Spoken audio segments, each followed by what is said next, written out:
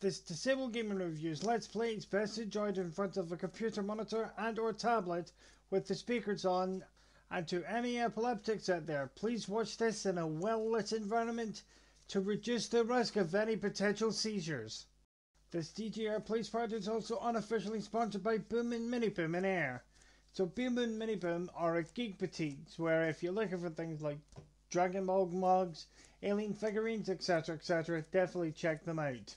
Did I also mention that they're an official Warhammer retailer, so if you're looking for extra fire team squads to add to your Tau army, definitely check them out. They are located opposite Airbus Station. Look out for the Deadpool statue. Links to Boom and Mini Boom's Facebook page is in the video's description below. Now with all that aside, please enjoy the video.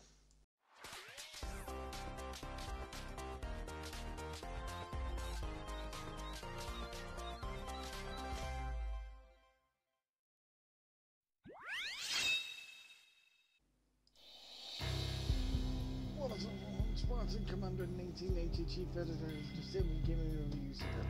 Welcome to part 6 of my Let's Play of Max Payne for the PC. So, there was a bit of a mix-up with the uploads for the past two videos. I seem to have added the wrong footage while editing part 5. Then thinking, part 4 is yet to be edited. So, yeah, sorry about that, guys. But the main thing is, everything's fixed. So, let's crack on to business. So,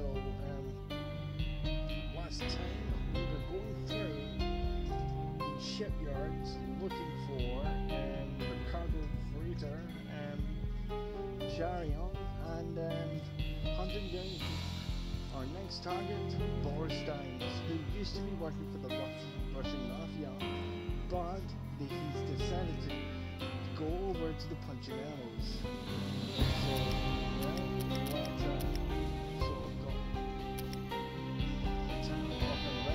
So, let's do this.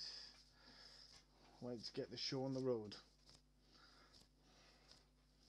By the way, no miles because he still is in North America, but I still have got this message saying that he'll be leaving West Virginia in about a couple of days, so yeah.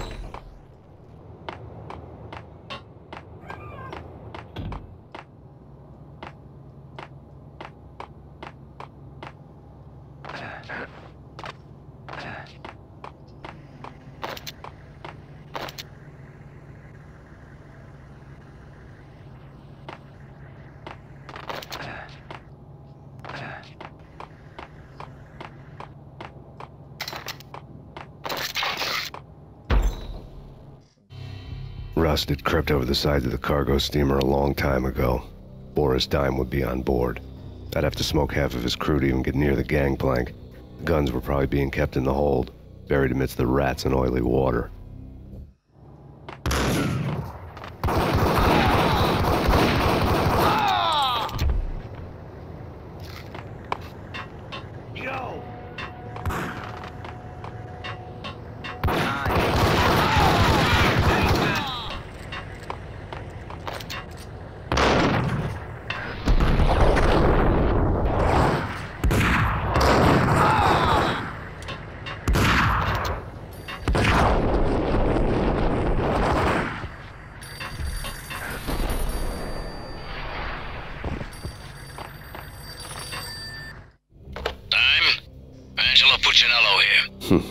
Angie, tell me, how much did Dime cost you? I bet it was more than his name. Max Payne. Right the first time. You're dead, punk. You sure you're not confusing me with Boris here? But you are right, of course. Pretty soon we should get together and have a talk. You son of a... Pissing Punchinello off was a dangerous game, but when people get mad, they make mistakes. I should know. That's where I wanted Punchinello, mad enough to trip over his own feet, preferably into a grave.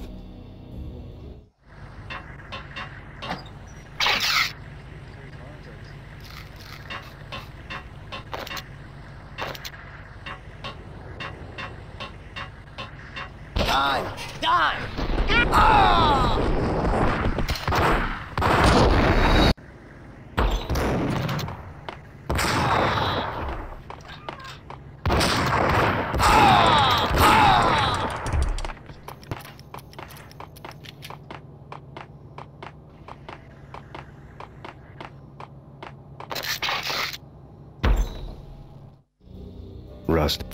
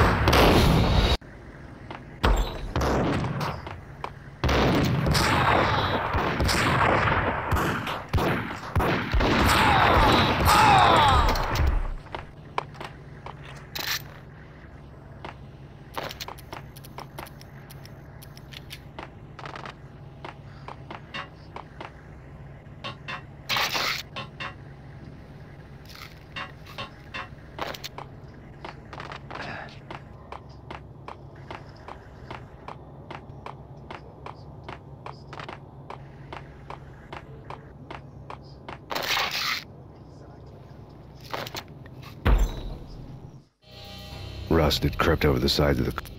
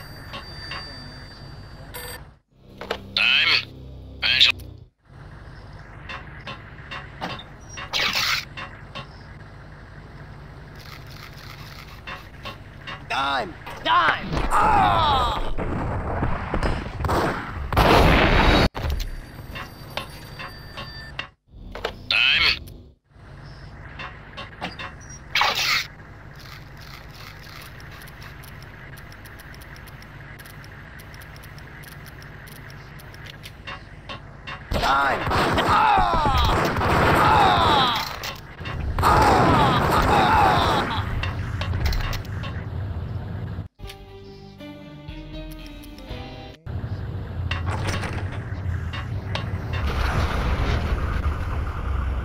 Tell the devil that Dime sent you.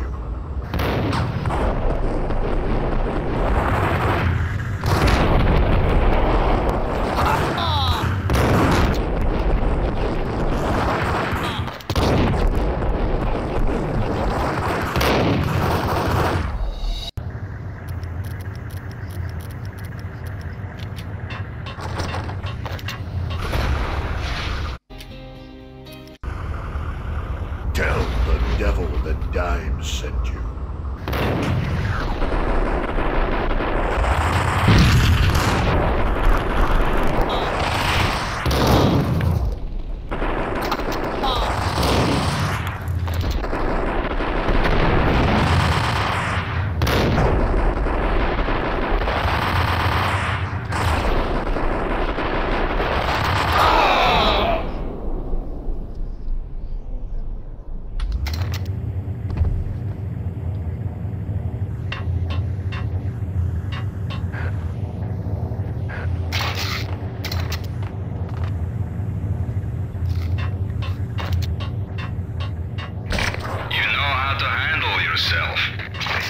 Anybody who says different is calling me a liar.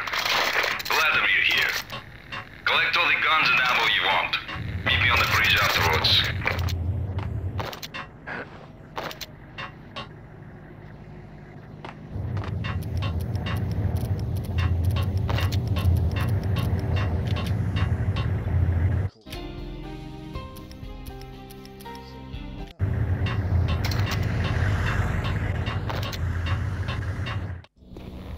Did you get everything you need? Check. I owe you. Anything you need. This is my solo. When I'm through, Punchinello won't be anybody's problem anymore. Clear as vodka. But anytime you get between a rock and a hard place, just whistle. This could be the beginning of a beautiful friendship. You really get a bang out of this big-time gangster act, don't you? Sometimes I actually love Max Payne's quick wit. Goldine Helm. Okay. This one's going to be an interesting one. Well, I think this... Even with all this firepower, I figured I couldn't get to Punchinello at his manor. I could only hope that he wouldn't pass a chance to hear me beg to see he's won. This is Max Payne. I want to cut a deal. Payne, you're a dead man. That's what everybody keeps telling me. I got your ship and her cargo. I want to meet. No pain, no gain. Capiche? You know my restaurant? Yeah, I know it. 1 hour. Punchinello's restaurant had seen better days. Snow was falling like ashes from post-apocalyptic skies, but that was outside. Things would soon get hot in the Don's restaurant. I knew it was a long shot, Angelo Punchinello actually showing up, but there was no crime in hoping.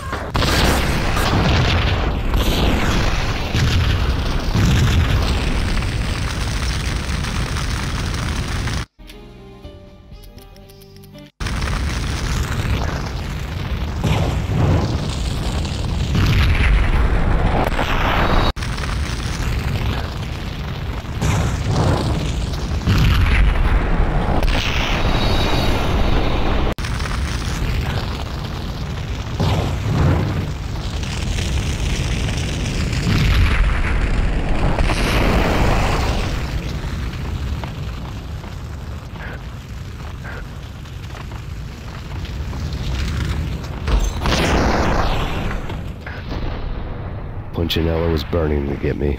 The feeling was mutual. He was trying to put out my flames with gasoline.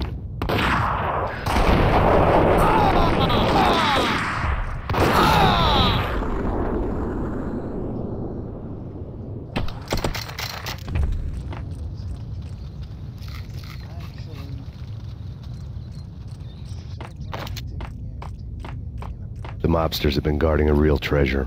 The way out of this disco inferno. There he is.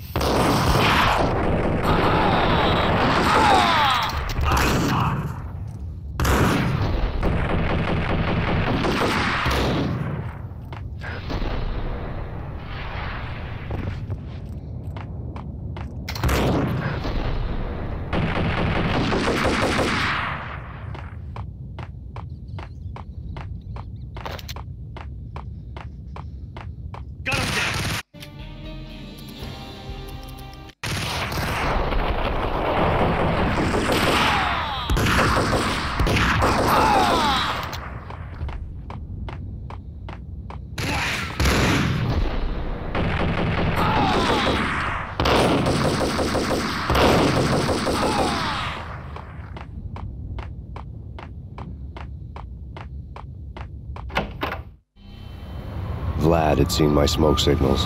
The Mercedes was revving to go, almost drowning out the banshee wail of the sirens. You coming? We'll drop you off at the Punchinello Manor. Sounds good to me. When this is over, look me up. I could use a professional like you. I'll keep that in mind. Okay, so this is, I think, the last chapter in part 3 and part 2 of Cold Day in Hell. My goodness, how quickly is this Let's Play actually progressing? I played this game numerous times so that I know the level's layouts like the back of my hand, as you can tell. The night groaned with cold. The garden lights flickered nervously. In their light, the falling snow was dead white before the darkness ate it up. I had heard the stories. The trio were mad dogs. They'd have hung the heads of their enemies over the manor gates if the capo had only let them. Punchinello wanted pain. He'd see the pain. The trick in my situation was that there was no trick, no matter what the movies tell you. No rules, no secret mantra, no roadmap. It wasn't about how smart or how good you were. It was chaos and luck, and anyone who thought different was a fool. All you could do was to hang on madly, as long and as hard as you could. Someone had graciously left the back door open for me and killed the guards. My money was on Mona. I knew the trio would be standing between me and Punchinello. I had read their rap sheets, thick as phone books. No one would be walking out of here alive. The numbing cold of the broken night had followed me in. Upstairs, the trio tangoed down the manor halls to the silent rhythm of their murderous hearts. The blood of their victims rust on their lips. Vince Mugnano, Pilot Providence, a.k.a. Big Brother, and Joe Deadpan Salem. The pistol was a frozen lump in my hand, piercing the skin, gnawing me to the bone. In death, the thug had been promoted to messenger. Someone hadn't enjoyed the Don's hospitality. Someone with a flair for the dramatic. Someone who had let herself out of a locked cell and past a couple of armed guards. My thoughts were on Mona again. I could only hope she was a good enough gambler to walk away while she was still winning, before she'd run into the trio.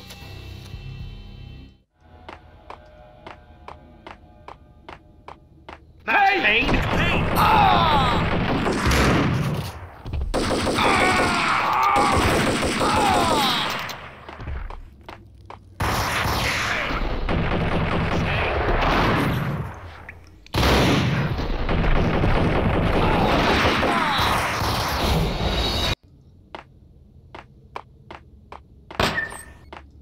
In death, Thug had been promoted to messenger.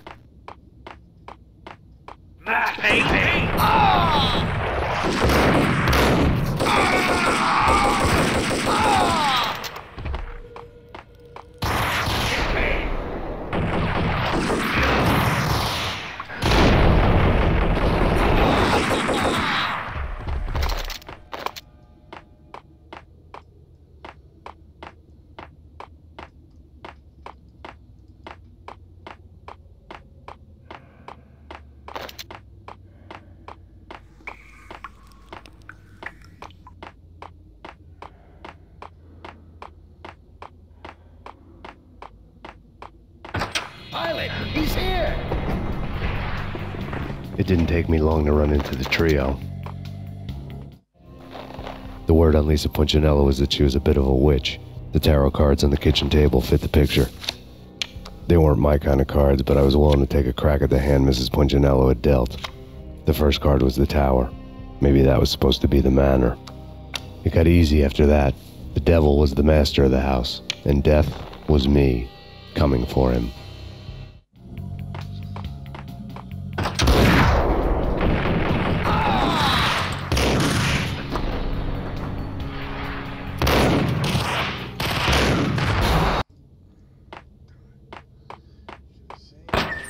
In death, the thug had been promoted to messenger.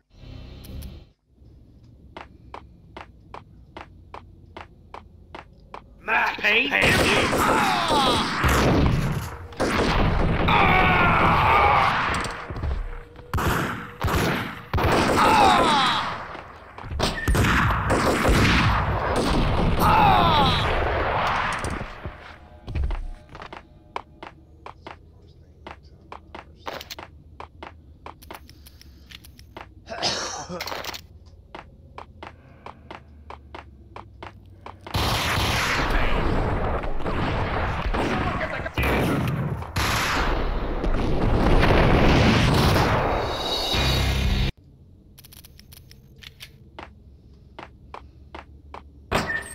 In death, the thug had been promoted to messenger. Payne! Payne! It's Payne!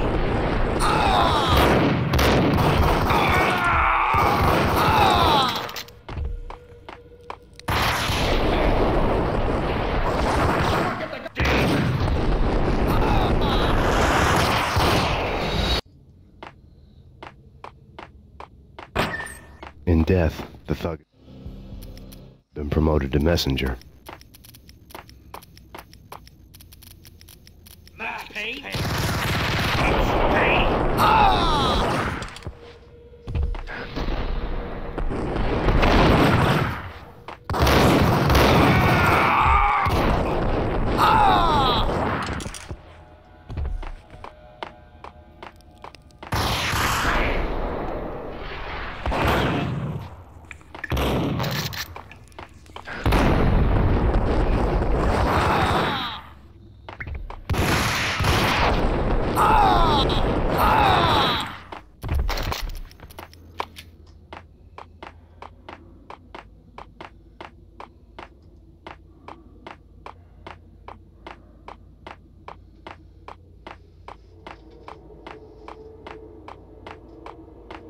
Pilot, he's here!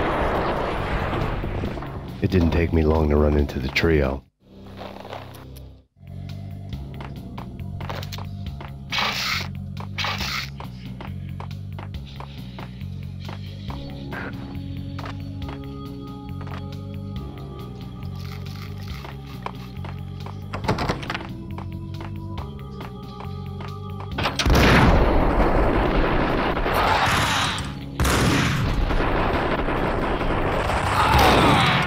One down, two to go. Halted!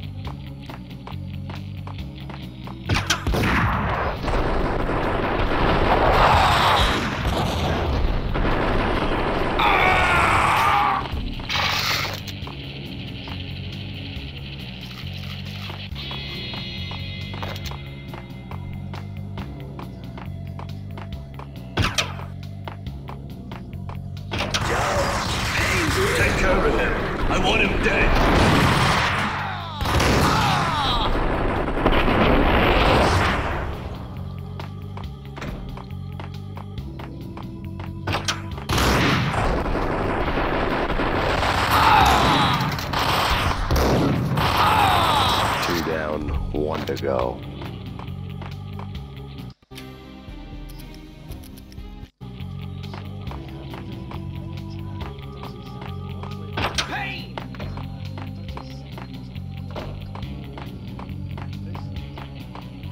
No stopping him!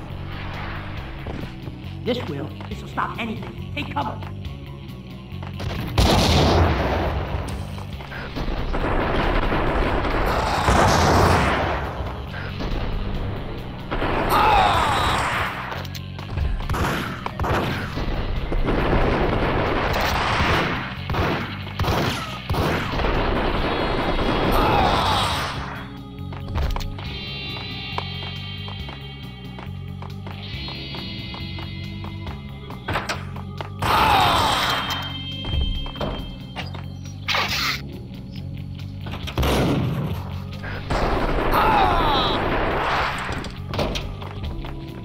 It was too late for her.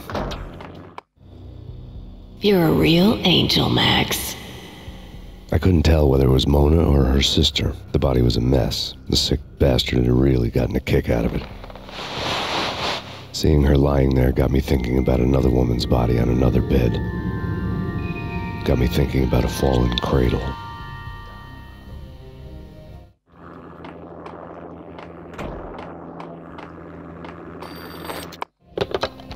Max Payne, Talk to me. Alfred Woden.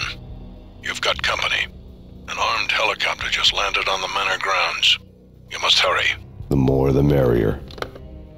Into the road, Payne.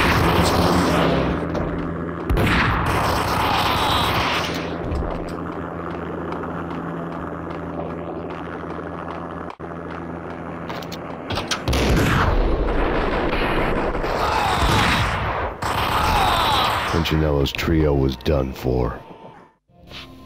Outside my door. Hurry. He's coming for me. You gotta hurry. Please. I could hear Punchinello on the phone begging for help. He should have been saying his goodbyes. Punchinello was a pushover. The moment I stepped into the room, he folded like a deuce before a royal flush. No, wait. I was just doing what I was told. I couldn't refuse. She's someone high up. Government, maybe. I don't know. He was trying to buy more sand for his hourglass. I wasn't selling any.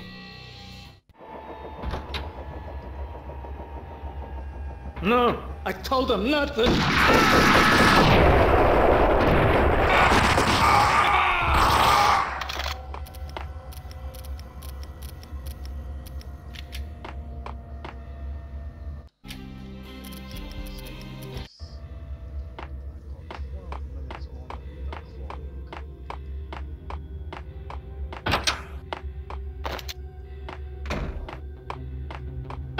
Drop it. Don't move. Game over, Max Payne. I could tell when I was outgunned. It was time to take another beating. The mystery witch was a real barracuda. Trouble on dagger heels, a smoking assault rifle in her hand, and an army of killer suits behind her. How sweet. I get to kill two birds with one stone. Sooner or later, it was going to catch up with you. Mr. Payne, it's time to show you the benefits of my brew. Be a good boy now. You'd find that Lady Luck was really a hooker. You were fresh out of cash.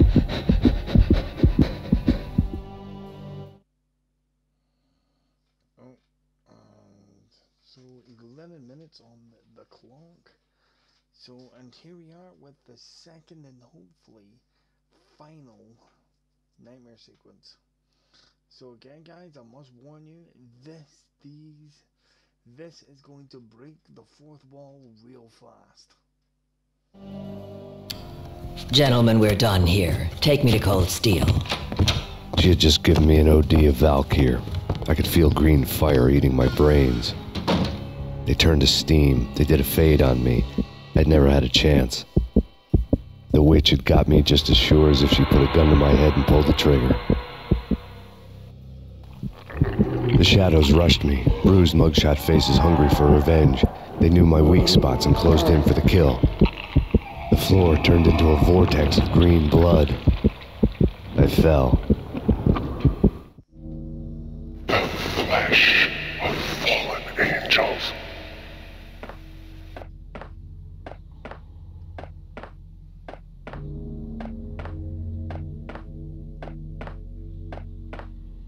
Who's there?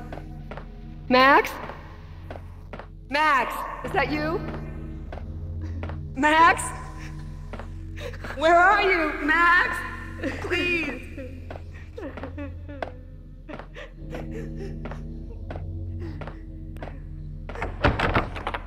No, please, Max, no. I'm sorry. Please don't, Max, no. Please.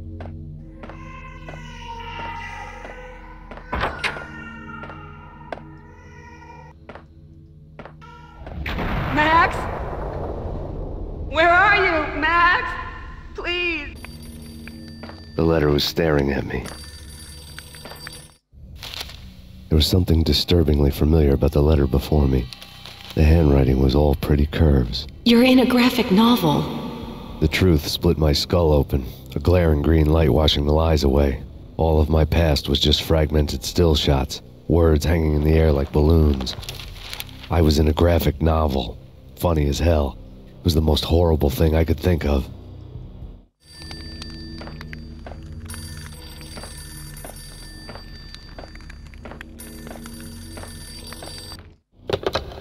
Bartender is shiny stuff and dreams are made of stooped necromancers. He sings like a banana wrist, having strayed too close to the constellations on their shaved skulls. There was a bad line in the prank call. Someone spouting insane babble. I couldn't make sense of it. But I had an overwhelming sense of déjà vu, and the caller's voice sounded oddly familiar.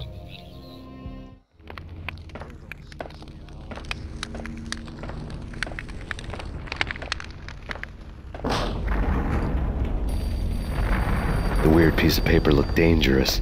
There was something disturbingly familiar about the letter before me. The handwriting was all pretty curves. You're in a computer game, Max.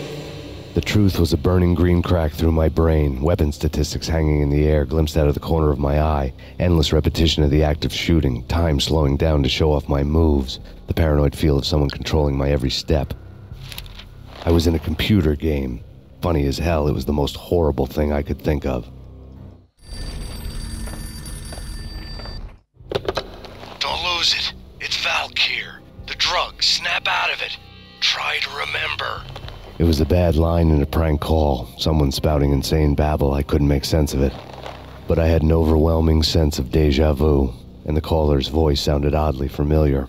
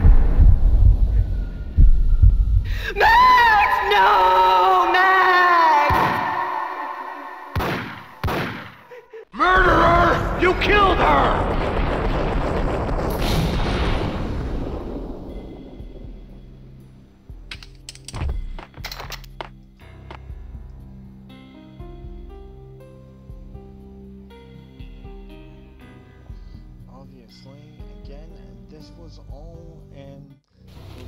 Max, something happened at the office today. A strange memo. Something about Vikings.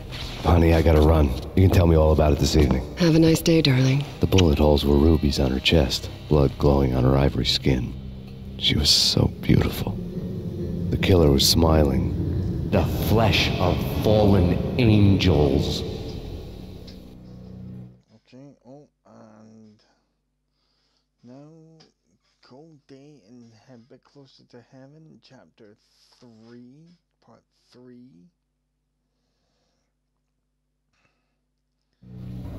Slowly, the green nightmare faded, leaving dark stains on my soul that would never come off. I felt like flatlining. I was all shook up. I woke up in a cold sweat, sick and tired to the bone, lying in a puddle of my own puke. The hag had said take me to Cold Steel before it had all gone crazy. It was a clue, the only one I had. It took me forever to crawl back to my feet and hit the road, but when I did, I drove straight to Cold Steel Foundry outside the city.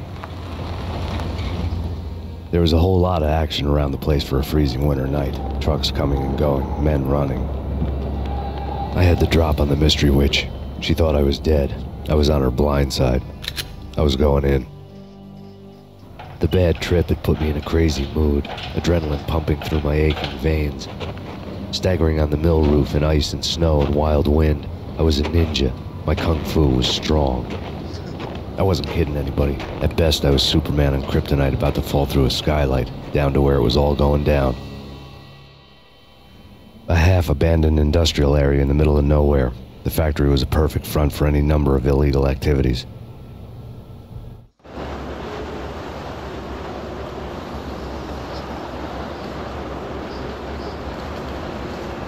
In the belly of the plant, molten metal boiled and bubbled like a witch's brew.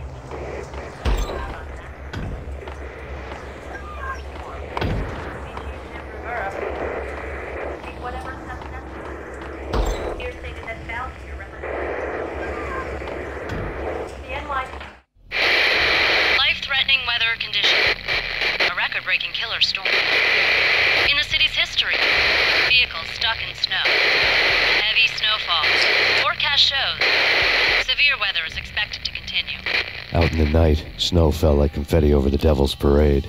The storm was anything but over.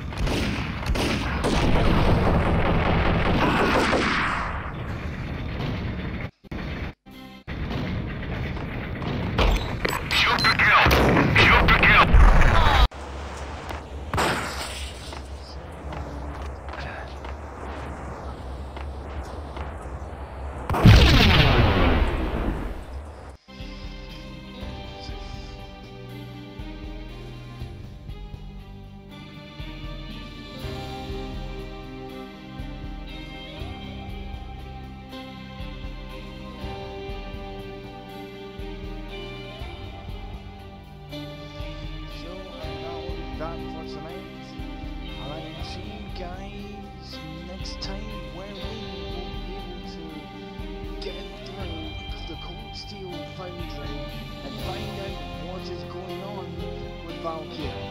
And we'll hopefully be able to discover the identity of the old witch who gave Max an overdose of Valkyrie. Until then,